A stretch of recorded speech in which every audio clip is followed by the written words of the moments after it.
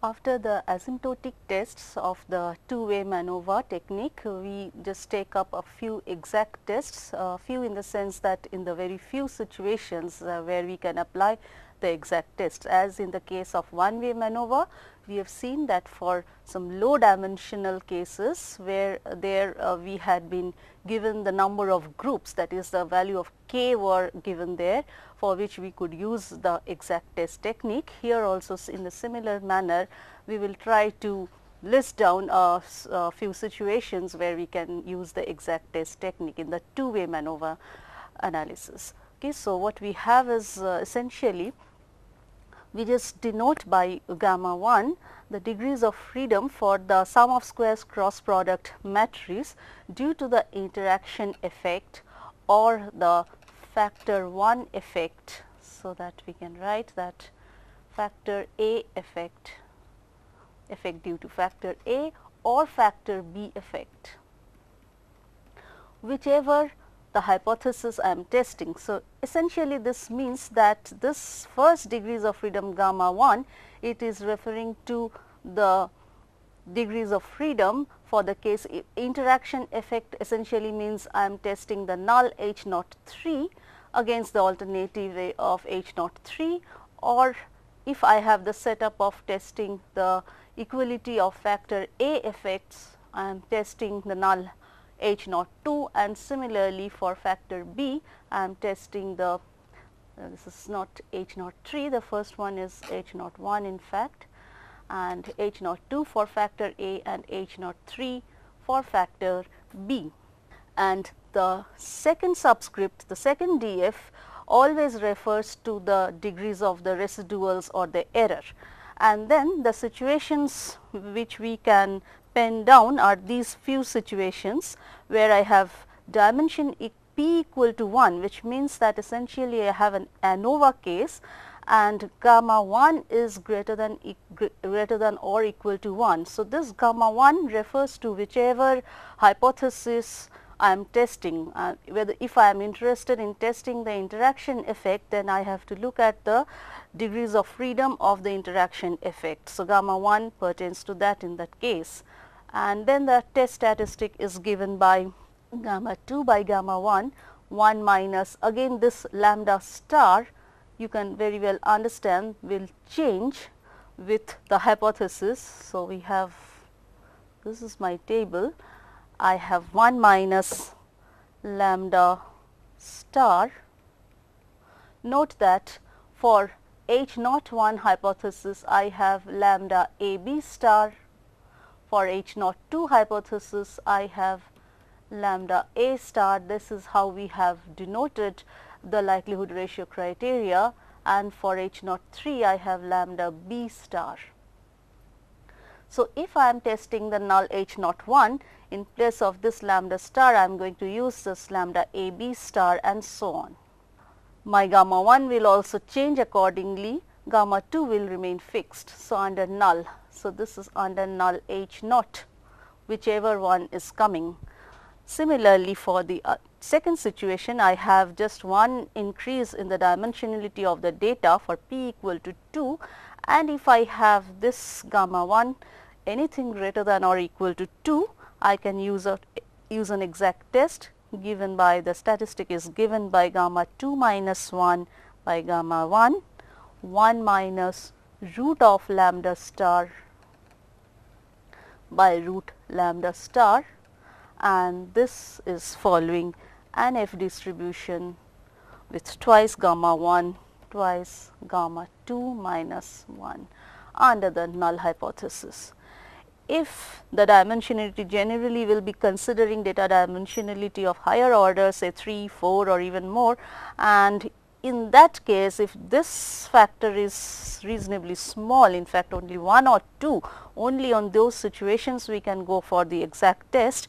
And in this situation, the third situation where we have p is greater than or equal to 1, gamma 1 equal to 1, I have the test statistic as gamma 2 minus p plus 1 by p, and then followed by 1 minus lambda star by lambda star, this following an F distribution with p and gamma 2 minus p plus 1 under the null. And the last case is when I have the dimensionality anything greater than equal to 1 and gamma 1 is equal to 2, I can use the test statistic gamma 2 minus p plus 1 factor in the denominator remains p, and I have 1 minus root of lambda star by root lambda star following an F distribution again with 2p and twice gamma 2 minus p plus 1. So, again I stress upon the fact that when we are using the exact test, we have the classifications according to the values of p, which is always fixed, that is the dimensionality of the data, but the next classification is according to the value of gamma 1, which is essentially the first degrees of freedom of the F statistic. So, this keeps changing as we change our hypothesis from H naught 1 to H naught 2 to H naught 3, and along with this what changes is the likelihood ratio criterion lambda Wilks lambda lambda star. If it is the interaction effect, essentially we are testing H naught 1, then we have to look into the degrees of freedom of the interaction effect, put that value for gamma 1, and in place of lambda star we must put the value of lambda a b star and then get our F statistic.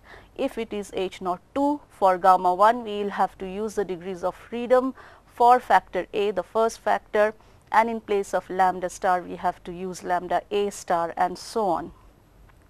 And when I am saying that the classification, the next classification is according to the first degrees of freedom of the F statistic, it means that the second subscript, that is gamma 2, that is basically the degrees of freedom of the residuals, that can be anything. Okay. So, this completes the exact test table of the two-way MANOVA. We have these many situations, they are listed for us, and now let us go to a data example, but here as in the case of one-way ANOVA, we have discussed in details with the data. Here we are not going to take up the data. I am just going to give a data setup, a typical data setup, and try to give some interpretation, and we are not we won't be working with the actual data here. Okay, so here the example is of some chemical process which is called an evolutionary operation process. It's basically a process to extrude plastic film.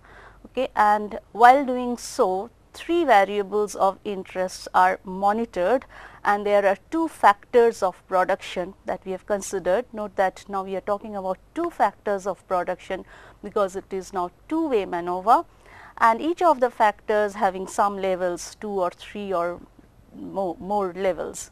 And let us see how a typical data setup is in this situation where we can apply the two-way MANOVA technique.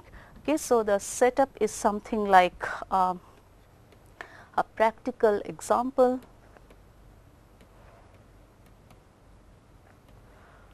for the two-way MANOVA.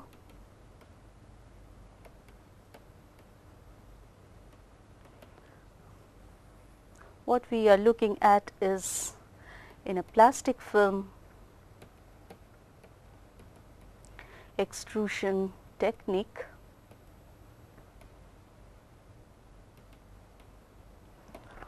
Called an evolutionary operation.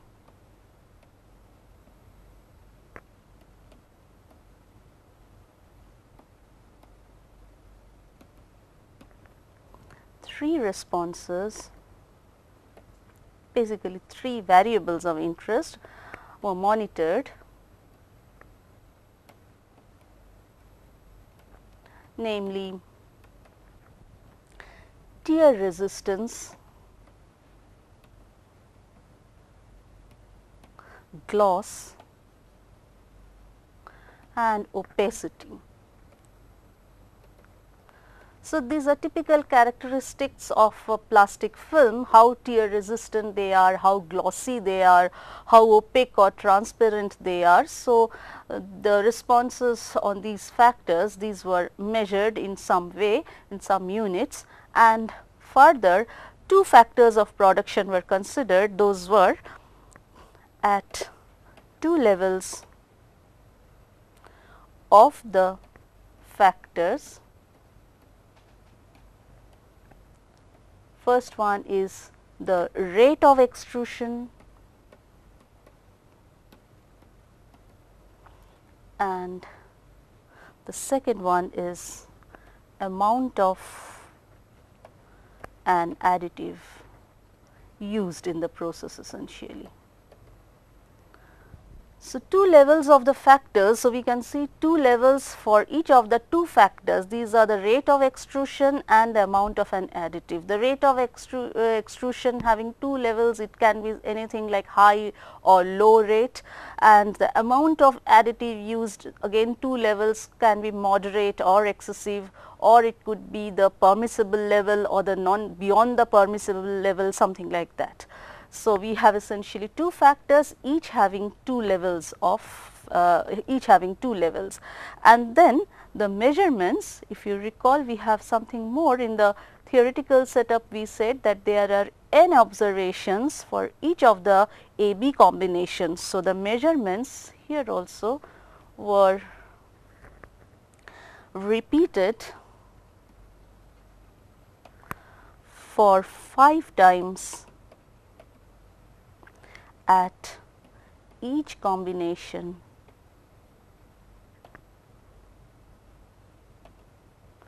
of the factor levels.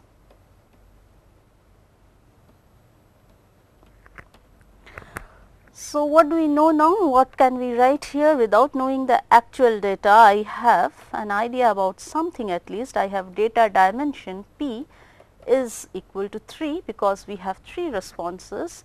The measurements on 3 variables, tear resistance, gloss and opacity. We have number of levels for factor 1. Factor 1 is the extrusion rate. For factor 1, say the extrusion rate. Here each factor has the same level, so no problem. Extrusion rate, this is number of levels. So, this is equal to A and this is equal to 2 here, and similarly number of levels for factor 2, that is amount of additive. This we are using the notation B, so that is also equal to 2. Number of observations, number of independent observations at each combination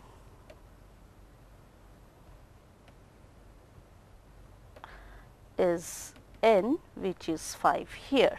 So, we can sort of write a dummy MANOVA table. So, MANOVA table, if we had known the data or at least the group means or the sample variance covariance matrices, we could have completed the entire MANOVA table. So, this is a sort of a dummy MANOVA table where we have the sources of variation is due to factor 1,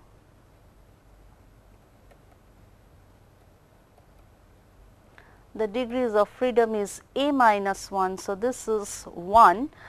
I have sum of squares cross product matrix for this, which I am denoting by A, and then I have due to factor 2, the degrees of freedom is B minus 1, 1 again. This matrix 3 by 3 matrices, I am denoting this by A, this one by B, and the interaction of two factors, interaction effect due to interaction of the two factors, that is A minus 1 times B minus 1, that is also 1, and this is AB. What is the total number of observations? Well, we have how many? 4 combinations and we have 5 observations each. So, I have 20 minus 1, that is 19 is the total degrees of freedom, and hence I am going to have 16 df for the residual, which can be otherwise checked also, because I know the degrees of freedom for residual is AB times n minus 1. Here A is 2, B is 2 and n minus 1 is, we have n is 5, so n minus 1 is 4, so that gives me 16. Okay, and this matrix is denoted by E, and this is the total variability matrix. And now if I am interested in testing the interaction effect, what I am checking is gamma 1 1 is equal to up to I have gamma 2 2. So, that is gamma 1 2 and gamma 2 1 coming in between against the null against the alternative hypothesis. I will use the criterion AB lambda AB star, which is given by determinant of the AB matrix by determinant of E plus AB matrix, and this is going to a slight change in this with some constant. I can use the asymptotic test, but what is suggested here is the use exact test. Which exact test can you use? Use the exact test for the p greater than equal to 1 and gamma 1 equal to 1 case, because I have the degrees of freedom for the interaction effect is equal to 1, and then therefore the test statistic is nothing but gamma 2 minus p plus 1 by p 1 minus lambda a b star by lambda a b star, and this is following the F distribution with p gamma 2 minus 2 p plus minus p plus 1 gamma 2 minus p plus 1 under H naught. Well, you can partially calculate this because we do not have the value of this gamma of lambda a b star. This is equal to gamma 2 is the residual degrees of freedom and p is the dimensionality of the data, and 1 is so this is giving me, this is 16 minus 3, so that is 13 plus 1, and I am getting 4, 14 and p is 3. So, 1 minus lambda a b star by lambda a b star. This is following F with 3 and 14 under, this is H naught 1 under H naught 1. So, if therefore, if observed value, that is this value, if observed F exceeds F 314 at 0 1, we reject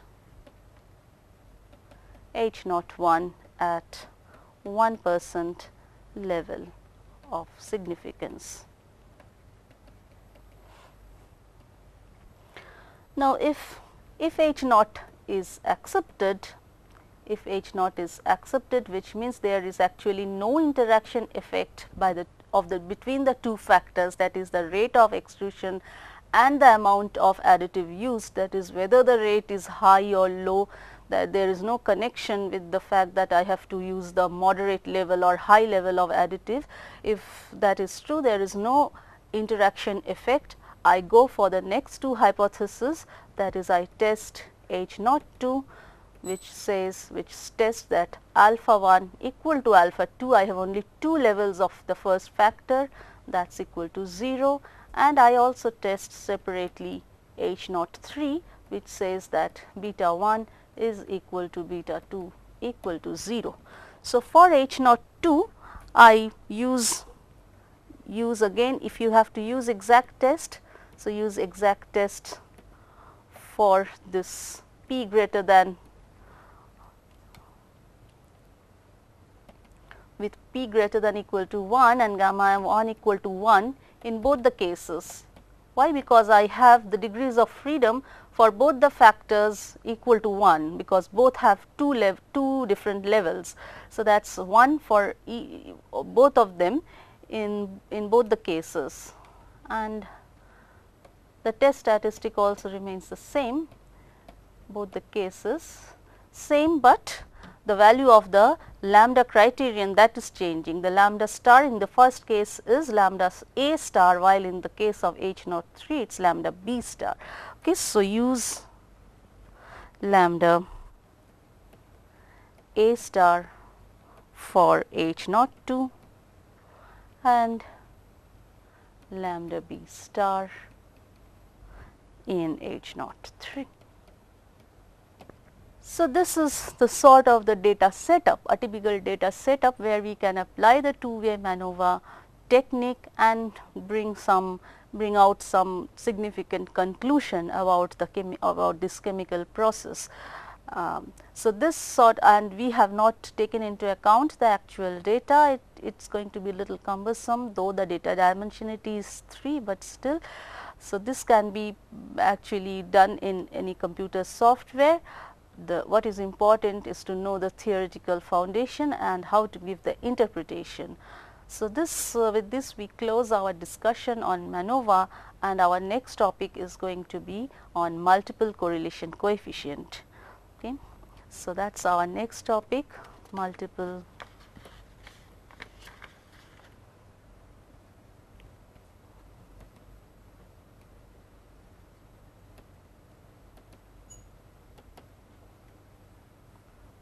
correlation coefficient. It talks about the degree of association among all p variables. Now, here essentially we are dealing with a set of p variables. The data dimensionality is p, and we are talking about a degree of association among all these p variables. Now, if you think about the usual correlation coefficient, it is giving you a pairwise association. It is always correlation coefficient between x and y.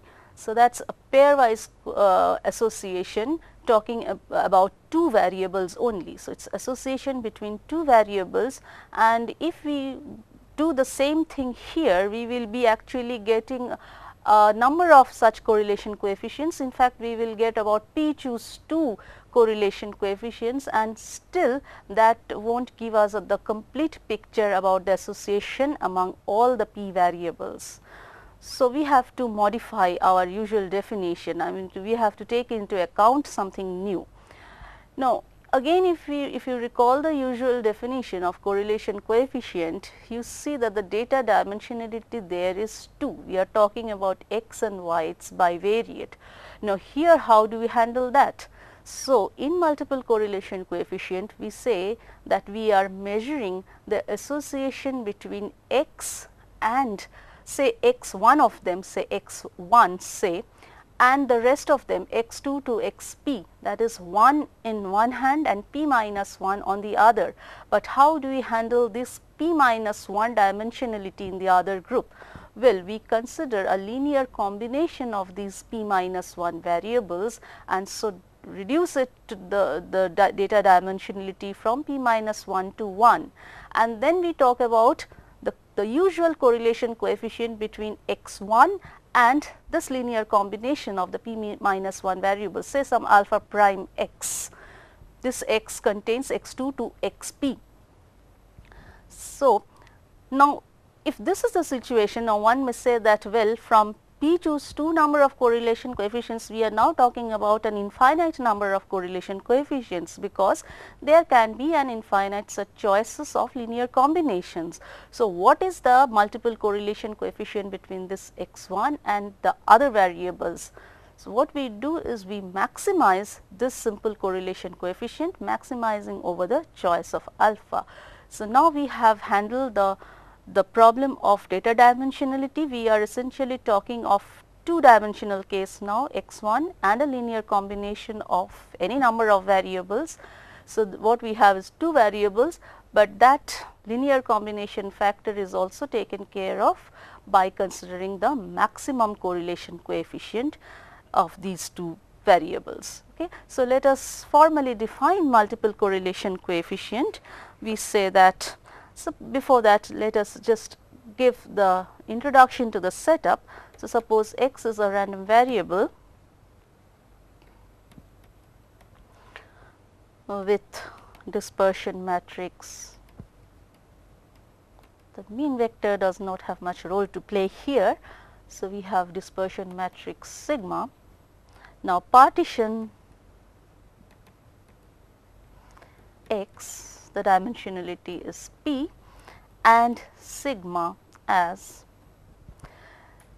I am saying that X has, suppose it has x1 and x2. Now, this is a scalar while this is a p minus 1 dimensional vector. Now, in this x1 I can have anything, I can have x1 or x2, any one of the p variables, right. So, instead of writing just x1, I prefer to write 1 within a bracket, meaning that this x1 may contain any one of the p variables, and consequently the other part, the other subvector p minus 1 dimensional subvector will contain the remaining. So, if this is x1, the first variable, x2 will contain x2 to xp. If this is x2, then this will contain x1, x3 to xp, and so on. Now, then as we have partitioned X, similarly we must partition the dispersion matrix. Now, this is a p dimensional square matrix, and this is going to have the variance, say sigma 1 1. Strictly speaking, I should write in this way, but for simplicity's sake, let me write just sigma 1 1 for this. So, it essentially is the variance of the variable which is coming here. If this is x1, it is sigma 1 1, if this is x2, it is actually sigma 2 2, and so on. But instead of writing that, I am just writing sigma 1 1 for this, and then I have sigma 1 2, this is a row vector, sigma 1 2, a column vector, and a p minus 1 dimensional square matrix sigma 2 2. So, this is setup is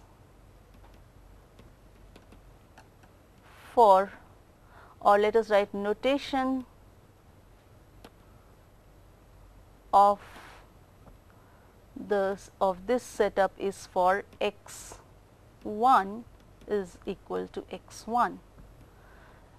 So, if I have the first variable as the first member here, then I will write this sigma matrix as sigma 1 1 variance of x1, sigma 1 2, this is actually the covariance vector, the covariance of x1 with x2, x1 with x3, x1 with xp, and so on, and this sigma 2 2 is the dispersion matrix for all the remaining p minus 1 variables from x2 to xp, right. So that let us write here variance of x1 is sigma 1 1, covariance of x1 and x2, that is sigma 1 2, and the dispersion matrix of x2 is sigma 2 2. Okay. And after that I write the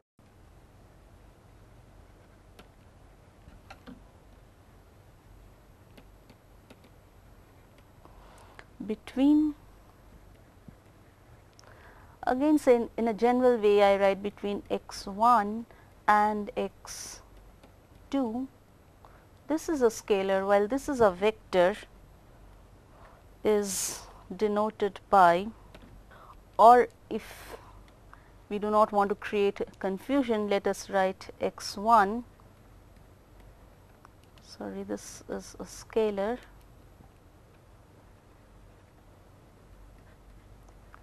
and x2, well x2 is, again let us just write that this is, let us put it in a bracket, x1 say it could be any xi, and x2. So, if this is x1, this is nothing but x2 to xp, between x1 and x2 is denoted by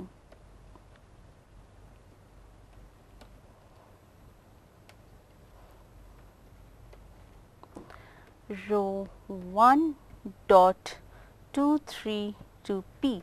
So, this is actually a dot coming after this breakup, 1 dot and 2, 3 up to P. So, these are coming a little below this point, okay.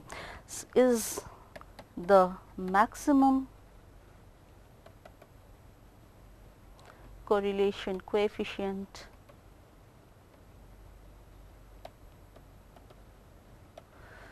between x1 and any linear combination alpha prime x2, say of x2 to xp. Okay. Just what I have said, that we consider the correlation coefficient between any one of them and a linear combination of the remaining p minus 1 variables. We consider the maximum over this choice of the scalars which we are using for the linear combination alpha prime x2, basically for a particular choice of alpha, the maximum over the alpha, and that gives me the multiple correlation coefficients. So, our notation is, that is, we are using this by rho 1 and 2, 3 to P is given by covariance. Then what comes is the usual definition of correlation coefficient. So, we have covariance between x1 and the next scalar valued variable, that is alpha prime x2, not a problem. And then what we have is standard deviation root of variance of x1 times root variance of alpha prime x2. This also comes in a bracket. So, we have a typical bivariate correlation here. We have reduced the dimensionality, and then what we have to consider, we have not left any space for this. So, this is rho 1 dot 2, 3 to P. This equals maximum of this simple correlation coefficient, the maximum being taken over alpha. Alpha is having the same dimensionality as x2 bracket, that is p minus 1 vector. You can take the maximum over any choice of such vector. Okay, so, this gives the multiple correlation coefficient. What is the covariance between x1 and alpha prime x2 according to our notation? So, basically we are going to consider maximum over alpha, the covariance between x1 and alpha prime x2. So, we have to look at the sigma matrix. So, what is this according to this notation? Again we come back to this notation, and this is nothing but we have alpha prime and then covariance between x1 and x2, which is sigma 1 2. Variance of x1 is root of sigma 1 1, and variance of alpha prime x2 is nothing but alpha prime sigma 2 2 alpha. So, we have to essentially maximize this correlation coefficient, this measure of correlation coefficient with respect to this alpha, which is coming here as well as it is coming here. So, for this purpose we are going to use a very common inequality used several times in statistical analysis, namely the Cauchy-Schwarz inequality. Use Cauchy-Schwarz inequality given by, in the vector form, you have, if you have two vectors u and v, I have the scalar product is less than or equal to the product of the norms, and we have u transpose u raised to the power half. Similarly, v transpose v raised to the power half. So, this is the one we are going to use, and what we do is take for typical particular choice of u and v. So, it's almost apparent from the expression of the correlation coefficient what we have written. So, we take u as sigma 2 2 half and then we have alpha. Both, it is not a problem of conformability because we have a p minus 1 dimensional matrix here and a p minus 1 dimensional vector here. So, no problem, and V as sigma 2 2 minus half with sigma 1 2. So, again no problem, this is p minus 1 dimensional square matrix, this is also p minus 1 dimensional vector. Note that these square root and the inverse square root matrices are defined since sigma 2 2 is a dispersion matrix, and we can use the spectral decomposition of sigma 2 2 to obtain what is sigma 2 2, the square root matrix of sigma 2 2 and the inverse of square root of sigma 2 2. Because we have non-zero, in fact we have positive eigenvalues for sigma 2 2. Okay. Now, with this choice of u and v, we directly apply the Cauchy-Schwarz inequality to get, we have then from the expression I have, what was it? So, it is rho 1 dot 2 3 up to p, and this was max of over alpha, alpha transpose sigma 1 2, and then we had root of sigma 1 1 alpha transpose sigma 2 2 alpha. Okay, so just recall this. So, by definition we have got this, the multiple correlation coefficient. So, what we consider here is alpha prime sigma 1 2 and try to give an upper bound to that using the Cauchy-Schwarz inequality. So, we have root sigma 1, this is less than or equal to, because what we have here essentially with this choice of u, choices of u and v, what we have here is essentially u transpose v, and then this is less than equal to u transpose u, which gives me alpha transpose sigma 2 2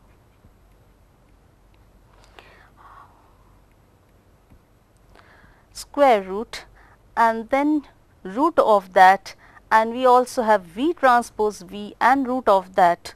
So, we have here sigma 2 2 in square root inverse of that and sigma 1 2. So, this is u transpose u, we have to write this again with, it is better to write the full form, right, with the half notation. So, that we have alpha transpose sigma 2 2 half u transpose u sigma 2 2 half and alpha, this with the half, and then we have v transpose v. So, that is sigma 1 2 half sigma 2 2 minus half. These are symmetric matrices. So, I am just repeating the matrices without the transpose sigma 1 2, this also have a root, and this is as it is alpha transpose sigma 2 2 alpha. So, we are going to reduce this to the form to get the upper bound of the multiple correlation coefficient. Now, note that this is due to the fact, because we have, since alpha prime sigma 1 2 is nothing but, what we are doing is bringing in this sigma 2 2 half and sigma 2 2 minus half matrices into the picture to use the Cauchy-Schwarz inequality in this form. So, this has been replaced by this first, and then this, the inequality has been used.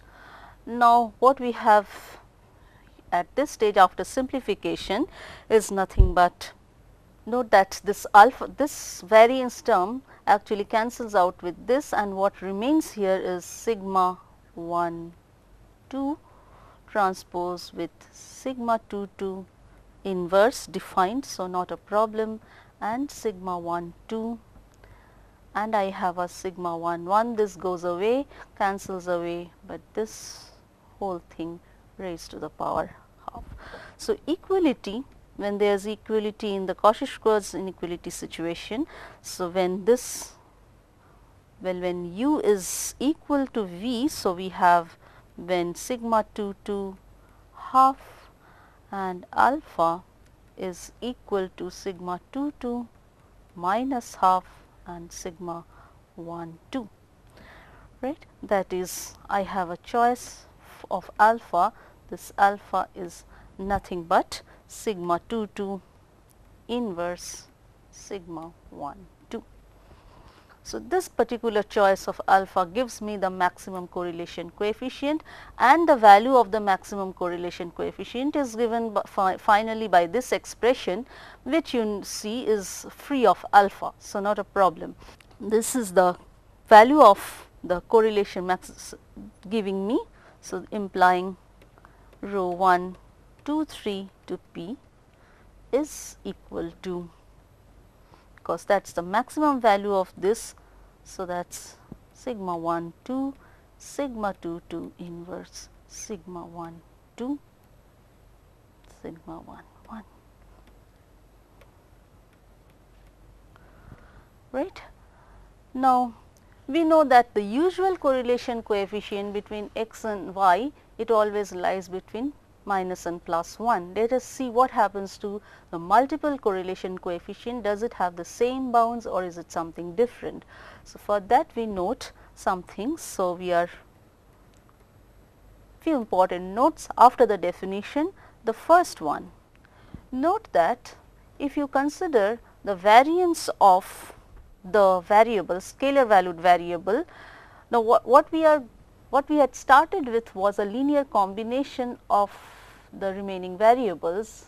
So, we had started with some alpha prime x 2, and the choice of alpha that we got for maximizing the correlation coefficient was sigma 2 to inverse x 2, right.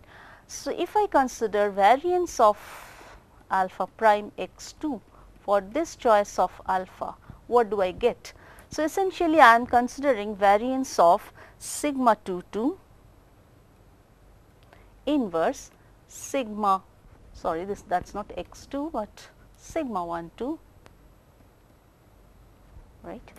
So, that is sigma 1 2 transpose. So, this is the particular choice of alpha transpose x 2.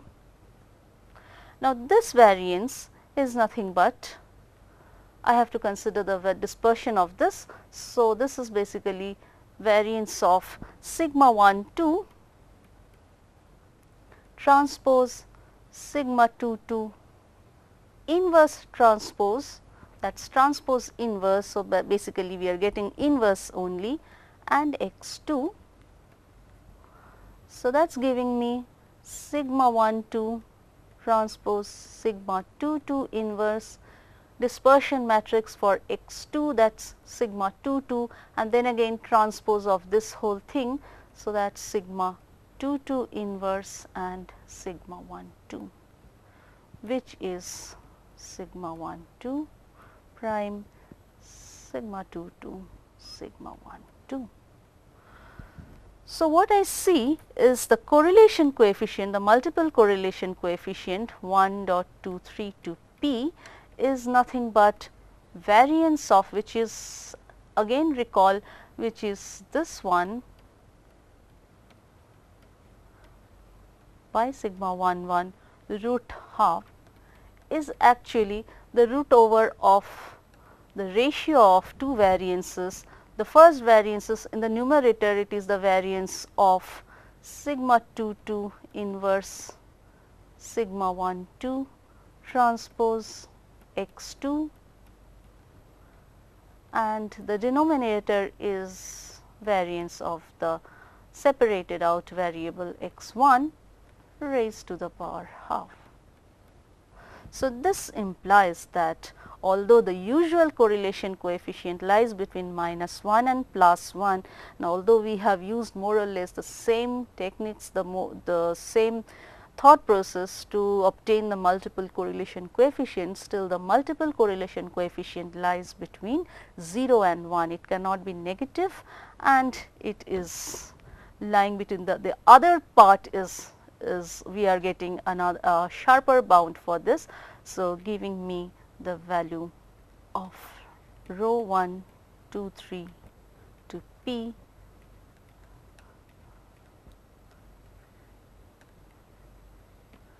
this part, the other part of the inequality is quite obvious. Again, it comes from the Cauchy-Schwarz inequality. Whichever applies for the simple correlation coefficient, the same logic will apply here to get this part of the bound, but for this part we are using this the reasoning which we have just stated, because it is the ratio of two standard deviations essentially.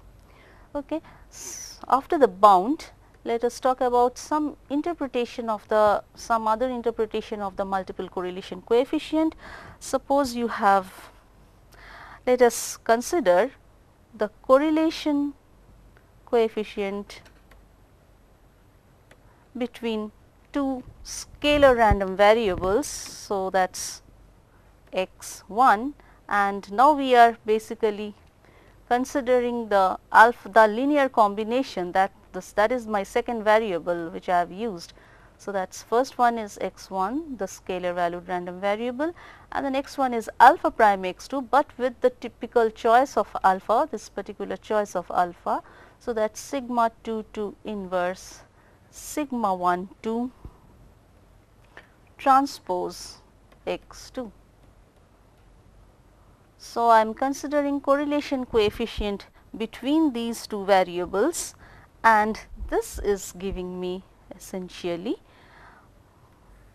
well, what is this? I have covariance between x1 and covariance between x1 and sigma 1 2 transpose sigma 2 to inverse x2, and here I have variance of x1 with variance of sigma 1 2 transpose sigma 2 to inverse x2.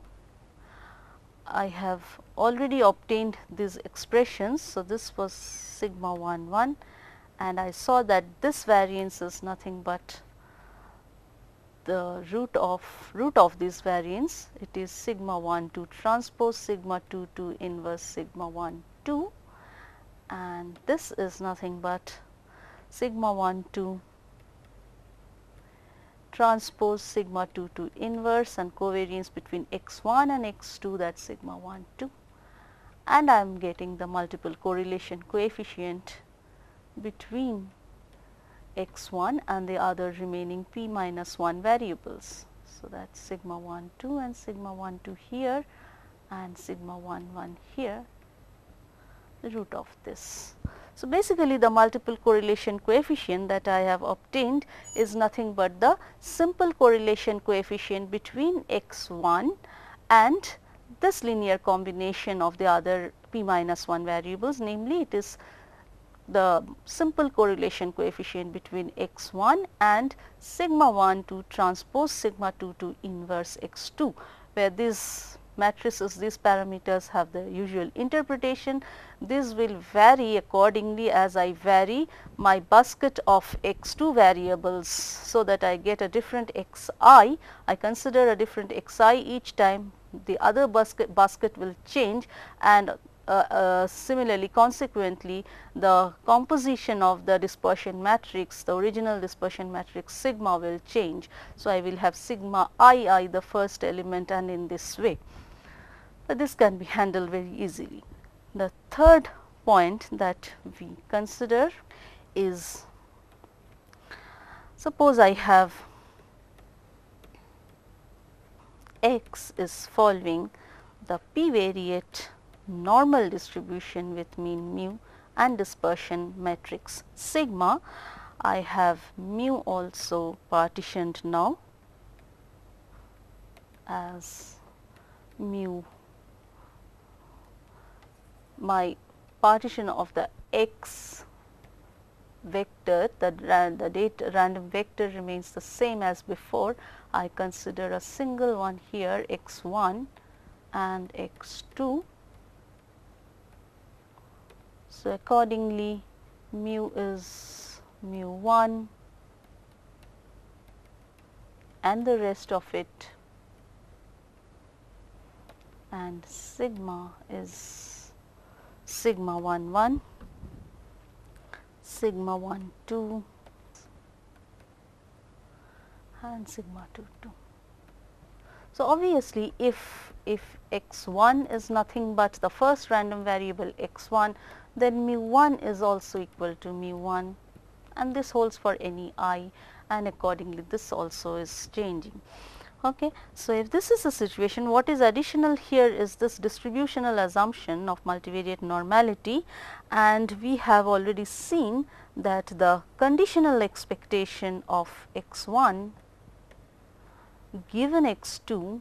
Now, let us specifically consider this the first random variable as x 1.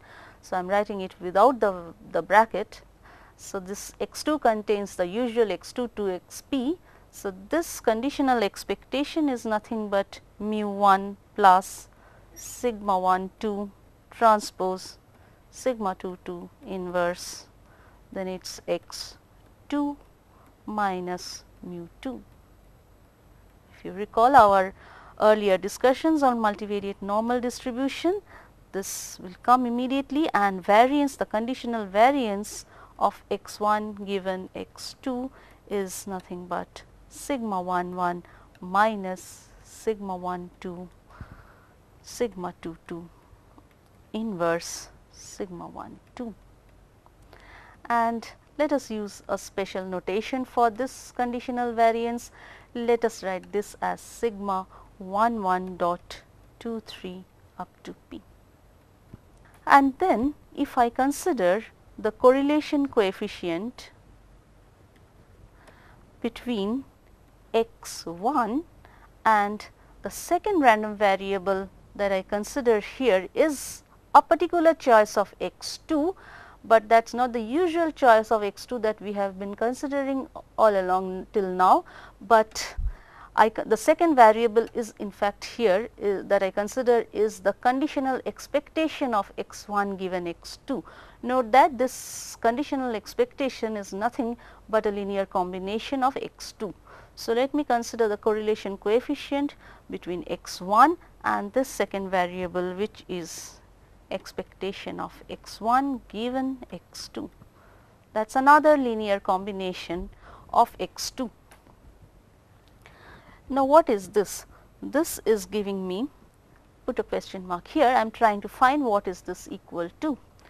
Okay, so, for this first I have to look into the covariance of between these two variables. So, that is x 1, expectation x 1 given x 2. Let me write what is this conditional expectation specifically. So, that is mu 1 plus sigma 1 2 transpose sigma 2 2 inverse x 2 minus mu 2, right, and this gives me for the first term x 1 and mu 1, that is 0, because this mu 1 being a constant. So, what will I have is for the second term, that is x 1 with this term sigma 1 2 transpose sigma 2 2 inverse and so on. So, that gives me sigma 1 2 transpose sigma 2 2 inverse. Note that I am considering the covariance of x 1 with this expression. Again, if whether I consider it with the whole thing or just this thing, it is immaterial, because even if I separate out this mu 2 factor, again I am going to get a 0 covariance, because this part will consist of only constant terms. So, I have the dispersion matrix of x 2 only, and that is sigma 2 2, and I have sigma 2 2 inverse and sigma 1 2 here. Sorry, this is not in this way, but what I am getting is sigma 1 2. I am considering the covariance between x 1 and sigma 1 2 transpose with sigma 2 2 inverse x 2. So, I have sigma 1 2 inverse with sigma 1 2 transpose sigma 2 2 inverse and this covariance. So, that is sigma 1 2, basically the same thing is coming, but more easily. And what I have next is implying that correlation coefficient in that case is equal to correlation coefficient between x1 and the conditional expectation of x1 given x2, and that is equal to the covariance is sigma 1 2 transpose sigma 2 2 inverse sigma 1 2, and the variance is sigma 1 1, and the dispersion of this matrix, which is nothing but we are considering the dispersion of this variable. For mu 1 I have no contribution at all, and then this part is giving me sigma 1 2 transpose sigma 2 2 inverse sigma 2 2 and sigma 2 2 inverse with sigma 1 2. So, that is being equal to nothing but the usual correlation coefficient between 1 and 2 p variables, my usual correlation coefficient. So, we are going to continue. We have seen for the multivariate normal case, the multiple correlation coefficient has an extra interpretation, that it is the correlation coefficient between x1 and the conditional expectation of x1 given x2. With this we are arriving at the same multiple correlation coefficient between x1 and x2 to xp. So, we shall continue from this.